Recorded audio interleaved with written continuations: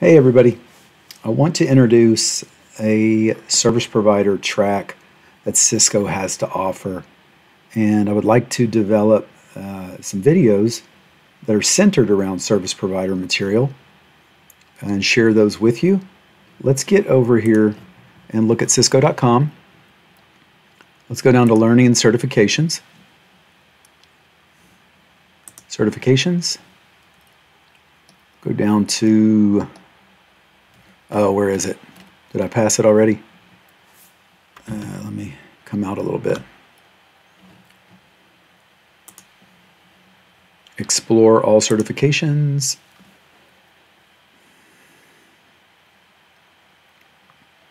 And so, CCNP service provider. There used to be a CCNA service provider, not anymore. So click on CCNP service provider. And we can see that there are 1 core exam and 3 concentration exams. In order to become a CCNP service provider, you have to pass the core exam, and you also have to choose one of the following. So I'd like to go over some of these core topics in the core exam. The exam topics are as follows. You have these groupings. As you might expect, the more heavily testable material is going to be in the 30 percentile networking group. Then MPLS and segment routing is 20%, services is 20%, and then the other two are 15%. You'll want to focus on these 3 as they will carry the biggest weight during test day when you take this exam, 350-501. 30 plus 20 is 50, plus 20 is 70.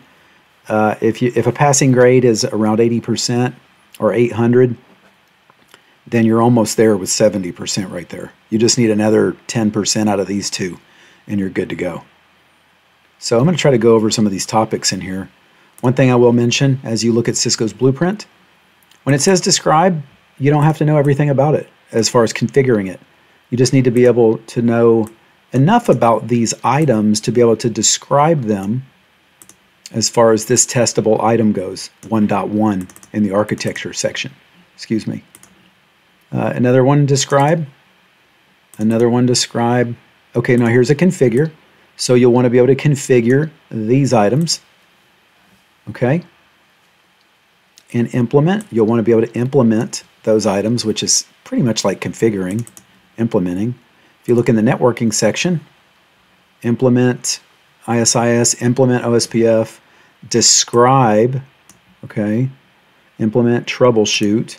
Troubleshoot carries with it even more than just configure or implementation. You have to be able to debug or understand the inner workings of how these things operate so that you can troubleshoot and detect and notice problems and how to fix them. So anyway, these are all the different items, and I'm going to try to go over some of these in some of these upcoming videos. And so that's just a brief overview of the Cisco blueprint for CCNP service provider spcor 350-501 exam. I'm not going to promise that I'm going to cover every topic on that blueprint, but I'm going to try to go through several of those. And so this won't be a exhaustive video series on spcor 350-501, but again, I'll try to cover a lot of those protocols and technologies and architectures within that blueprint. All right? I hope you enjoy it.